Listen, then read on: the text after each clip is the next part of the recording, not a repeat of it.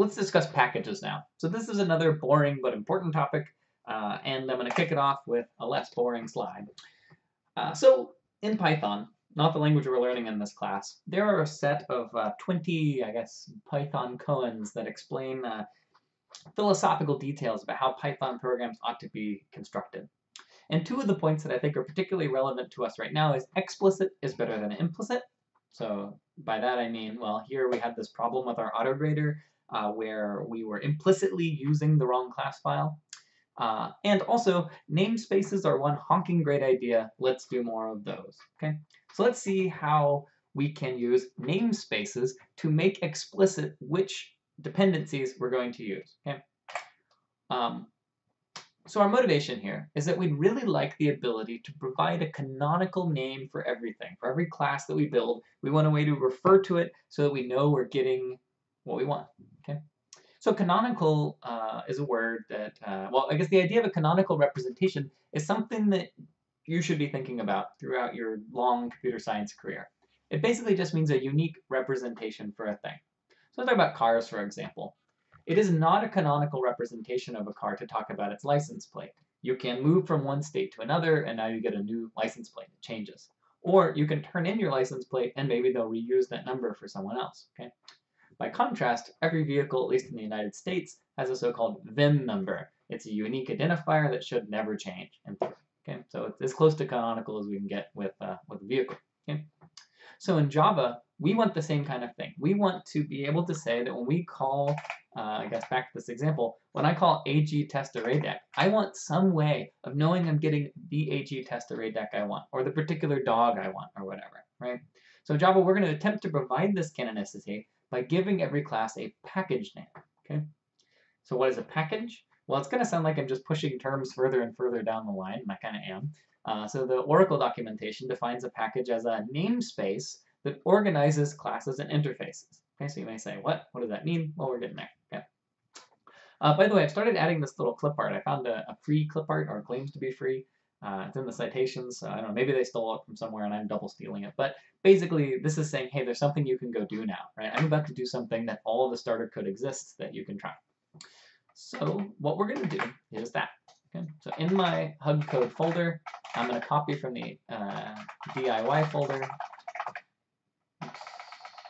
Oh, by the way, I kept the clicky keyboard because someone emailed me and said they actually like it. If you don't like it, though, let me know and I'll switch back to this quiet guy, right? Okay. Oh, I was looking for a USB cable. It's under there. Great. This is getting better and better. But it'll get better once we do this. Okay, so anyway, sorry. So we have here a README, which is all of the things that we're supposed to do in this task. Task 1 is to convert dog and dog launcher, so they're part of some package, and then make sure we can compile and run dog launcher. Okay.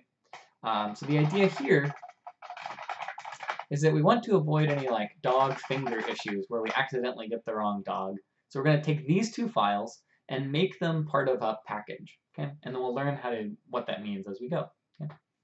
So what I'm going to do, so in this case, this DIY exercise is something that you would not be able to do unless you had already seen me do it or you had read somewhere how to do it, right? This is not a use what we know already, but you may find it useful to later try and do it again to make sure you get it all, right?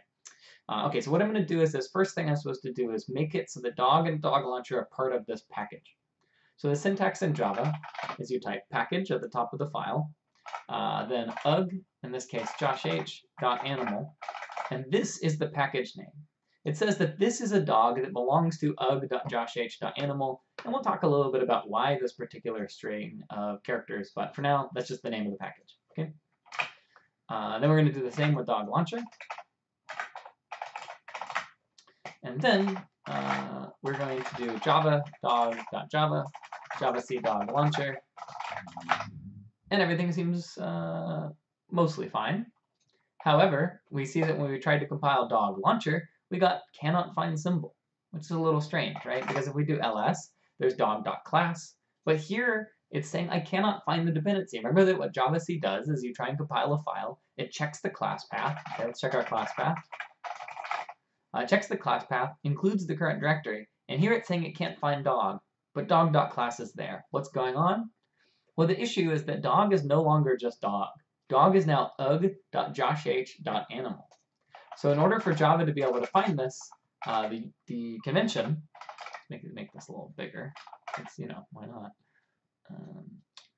Okay, so what we're going to do is make directory ugg, and we're going to go into ugg. We're going to make directory josh_h, and then go into directory josh_h. Then we're going to make directory called animal, go into animal. I guess that's why not to make it bigger. Okay. And then what we're going to do is we are going to move. So I want to copy dog.java and dog.class into this folder. Okay. Oops. All right, so at this point, I've now moved the dog class into this folder. Why did I do that? Well, part of the syntax of Java packages is that if you belong to a package with the name ugg.josh_h.animal, you need to be in a folder named ugg/josh_h/animal. Okay. So now if I go back to this directory and I do dog launcher, it compiles just fine. Okay, because now it says I need to find if I want to look for dog, right? So I'm part of dog launcher. If I want to look for dog, I need to check and make sure that someone's asking for a dog. So now I am going to check the my package directory. I'm in ugg.josh_h.animal. So I'm going to look at ugg.josh_h.animal, and the compiler will find it there and be happy. Okay. Now let's try running dog launcher. Cannot find or load main class dog launcher. What's going on here? Well, it's the same issue, actually. Dog launcher is supposed to be part of this package. It is not currently there in that appropriate folder, and so Java is not able to find it. So we actually also need to move dog launcher to ugg.josh_h animal. Let's see, dog launcher star. Okay. Now that we've moved them, so let's make sure they're there. Now that we've moved them into that folder, I can do Java dog launcher. Let's see, Java. Oh, yes, but see now still Java dog launcher. It still doesn't work. Okay. So another syntactical point that I need to inform you about is that in order to run a class that is part of a package, I would need to do Java ugg.josh_h.animal.dog_launcher, and now everything will work fine. Okay. So what have we really earned for ourselves at this point? It seems like all we've done is caused ourselves grief, right? Now everything's awkward. Everything has to be in these weird folders. I have to run things using this horrible syntax. Well, it's a trade-off, right? In this way, we get canonicity. We're giving a specific name for everything, but the downside is now we have to do more extra specification. Okay. Now, as it happens, you will often not be running main methods that are part of packages. Usually packages are libraries and you build your own code. So in order to simulate that process, let's make now task 2. Let's create an external dog launcher class. Okay. And what I mean by that is not part of the package. It's just like, you've used JUnit, right? You didn't do like java org.junit.assert. Blah blah blah. You wrote your own program that used those classes. Okay, so let's do external dog launcher. Okay. External dog launcher. And what does it do? It creates a dog, d equals a new dog. Let's name him Boils. He will be a shrimp dog, and he will weigh 9 pounds, or 9 units, whatever they are. Okay. So this is external dog launcher. And if we try and compile it, we'll get this annoying issue. Again, we can't find dog. We've actually already had this issue before when we did JUnit. With JUnit, if we wanted to use one of the JUnit classes, we had to do something like this. Okay, so in this case, there is no such thing as a dog. However, there is an ugg.josh_h.animal.dog, and I can instantiate them using the same syntax. And in this case, they're saying, I don't want just any old dog. I want the kind that's defined in this package. And now, everything should work just fine, except I didn't print out the dog. Okay. So we run it, and Boils is a shrimp dog weighing 9 pounds. Great. Okay. Last thing for this little piece of lecture, right? So in this case, we've created an external dog launcher class. We can use the dog, but this is ugly and annoying syntax. So now finally we come to the state of the art, okay? We can use an import statement, which is going to, for the purposes of this program, mean we don't have to type out a bunch of stuff, right? So I can do import ugg.josh_h.animal.dog. And now what this means is anytime the symbol dog appears, we actually really mean this one. Okay. So we do that and that. And now at this point, we're basically back to where we were with JUnit, and the code is basically beautiful, right? Like the only new messy thing as far as the user of a package is concerned is they have to import at the top if they want to avoid putting all of this stuff, okay? Now this is actually really cool because we're still getting canonicity, right? We are still referring to a specific dog. So if, for example, I tried to, if I were to create dog.java in the current directory, we'll call it, this is like a competing dog, competing weird, gross dog. Okay. So in this case, if I have public class dog, and we did public dog, like favorite cat, that is just a very strange dog. And then private string fcat, fcat equals favorite cat. And then that's the only thing that defines the dog, what cat it likes. The horrors. Nelly, that's a good name for a cat. So this dog.class, it is not part of the dog package. So you might ask yourself, when you call external dog launcher, right? When I do external dog launcher, which dog will it use? Will it use the dog in the current directory? Or will it use this import version? Well, it's going to use the imported version, because what it's saying here is that I want to be using this particular dog, not like this unpackaged dog, all right?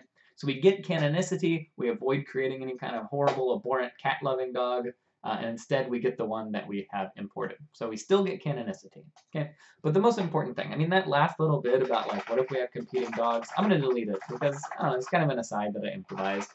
But the most important thing here is that at this point, we have a package we can send to other people, they can import it, and we don't have to worry that they're going to have some other dog class that they themselves have defined, or that, suppose they do have another library that uses dog, like maybe there's one built into JUnit, then, well, they'll use whichever one they import. Okay, so that's the punchline as far as packages go, and the most important stuff that we need to know. So let's step back and debrief a little bit of what we just did. So essentially what we did is we wanted to address the fact that some classes might maybe share names. We might have multiple dogs. So what we did is we said, okay, well, a package is a namespace that organizes classes as interfaces. What it does for us is it gives them an extra little oomph, right? It says you're not just dog, you're part of the ugg.josh-h.animal empire, right? You've been canonicalized in that way. It's a namespace, a space in which you live, okay? So what we did in dog.java is, well, we just added a line to the top that said package ugg.josh-h.animal. And then we saw that if we use it from the outside, we had to use the entire canonical name at first, right? We had to say ugg.josh-h.animal.dog, so forth. And we had this before when we first learned about JUnit, right? The very first time we used JUnit, we typed in org.junit.assert equals, okay? And so the thing that I promised I would tell you earlier was that why this particular thing, why ugg.josh-h.animal? Well, it's because that the general convention that Oracle suggests is that a package name should start with the website address, but backwards. So it might be like org.junit, right? That's the website for junit.org. So just so, my website is josh-h.ug, so it should be ugg.josh-h.animal. Now, it's not always so bad as having to type out all of this stuff, right? We saw, if you were paying super close attention, that if we're using code from another class in the same package, right? So suppose I'm working on ugg.josh-h.animal.dog-launcher, then I could just use the simple name. In fact, actually, let's look at it real quick. So if we look at dog launcher, right? There's no ugg.josh-h.animal stuff here because this is also part of the same package, right? So it's one way we can avoid having to type all of this stuff is if you're part of the same package, you can just use the simple name, like dog, as opposed to the entire canonical name. Now we also, in the little exercise we just did, saw alternate approaches, right? So typing out the entire name can be annoying, so we can use an import statement. And what that does is it says, there's a particular class I'd like to use. It's called ugg.josh-h.animal.dog. And once I've done that, I do dog d equals new dog, and that's fine. So this is different than how imports in other languages like Python work, right? In Java, if something's in the class path, you can use it. You don't have to explicitly import it in the code. In Java, by contrast, the purpose in an import is just to make code concise. It does not unlock new libraries. Okay, so it's a subtle distinction, but it basically just says, I don't want to type all this stuff. That's why you should read import. Okay. Now, I'll throw out there that it is also possible to say I want everything from a particular package, right? So, for example, I can say import every animal from the ugg.josh library. So I'll get dogs and cats and walruses and whatever else. But I'm going to say it's a bad idea. And you actually already know why it's a bad idea if you think very carefully. Okay, so why might this be a problem? Well, it's because if any other package out there that also does wildcard import exists, then we're going to have multiple copies of dogs. Though in this case, the compiler will yell at you and it'll say, you can't import multiple dogs. You can't have one from ugg.josh.animal, one from org.junit, and so forth. So wildcard imports are dangerous because they can cause compilation errors, but they also make it annoying because it pollutes your namespace. One of the great things about being explicit, about saying import ugg.josh.animal.dog, is that the reader of your code knows where dog came from. But if I had a bunch of wildcard statements, a bunch of wildcard imports, like 6 or 7 of them, I wouldn't really know where dog comes from. So this type of explicit import is generally preferred, and I would say that you pretty much never want to use a wildcard import, even if that means you have like 50 imports at the top of your file. That's fine. Now it's also possible to import not just entire classes like we've been doing here. So before we said import this class, you can also import, we'll see in a moment, public static members. Okay? So one way we could make using assert, for example, less annoying. We could import the assert class and then at all points say, hey, assert class, give me your public static method assert equals. But we've actually seen a different thing. If you look very closely at the code we wrote before for JUnit, we use something called import static. And so what import static does is it says, I don't want this whole class, right? I actually just want this method of the class so that I can call it without actually specifying a class name. And again, it just makes your code a little more concise. And in fact, we've done this already, but the way we did it before is we said import static org junit assert.star. And in this case, I'm going to say that I don't think there's any other case in this class where you should use a wildcard import. This is the one, import static org junit assert.star. And the basic argument here is just that it's pretty unlikely because JUnit has such specific names, assert equals, assert array equals, things like that. It's really unlikely that any other library is going to have static members with the same name as this right here. Ooh, my rendering is slightly off. Move arrow. I don't know if we should blame Google or me. But basically, yeah, this is the only time you want to import static members. Okay, so I warned you that this part of the lecture is important but a little boring, but I hope that you found it edifying. Right? Since we've seen this stuff before, we've kind of pulled the wool away from our eyes, pulled the curtain aside, and we can now stare directly into the sun. It's good. Okay.